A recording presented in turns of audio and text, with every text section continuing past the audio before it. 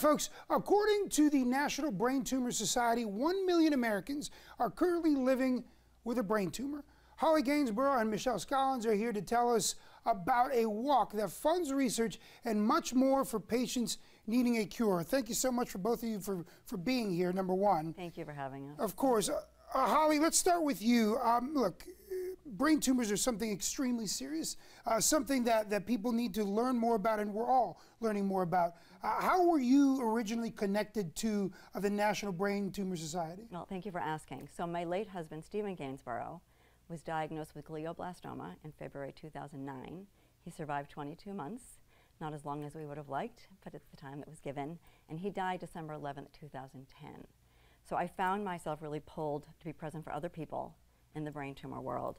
And I found meaning, Jorge, in honoring him by chairing this event that is coming up in a couple of weeks. And this is the 10th year of doing it. This is our 10th anniversary of the event. And I've been involved with MBTS for that amount of time as well.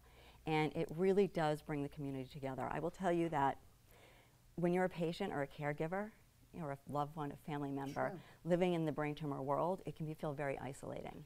And this event brings the community together. It brings them to a place of feeling supported, comforted, and hopeful. And Michelle, tell me a little bit about the National Brain Tumor Society's, not only their mission statement, but what this event is all about. Yeah, absolutely. So, you know, at the National Brain Tumor Society, we're really fueled by just making sure that if a patient is diagnosed with a brain tumor, they have a better chance. And so what I mean by that is a better chance at survival, a better chance at a decent quality of life, and a better chance at finding that community that Holly spoke so well about. I mean, it's truly only because of wonderful members like her that we're able to put on events like this in the community.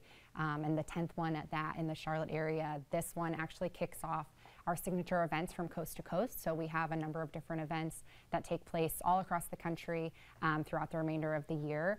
And we would love to have anyone join us there. And it's all about research and getting as much as we can so we can learn more about this. How can people raise money for that research, Holly? Okay, well, join our event. Go to braintumor.org, click events. That'll take you to the Carolina event. Register yourself, register a team, and get out there and put it all over your social media and raise that money. Because that fundraising does go to research, which we know and hope one day we'll find that cure. And it also goes to the awareness. Not everybody's aware. It's a rare disease, but when it's your loved one, I was just going to piggyback on that. Michelle, why is it so important to raise that awareness? Because literally, this is something, it could never happen to me, and then it does. Yep. It's somebody you know, somebody you're connected to. Absolutely. You know, I've been at the National Brain Tumor Society for just a few months now, and even since then, the number of people within my own network that have experienced this, you know, it's insurmountable, just the number of people that are living with this daily across the country. So it's really important to get out there and get involved. And at the National Brain Tumor Society, we help fund that research so that we can ultimately develop and discover treatments to one day find a cure. We also have advocacy, like Heidi mentioned.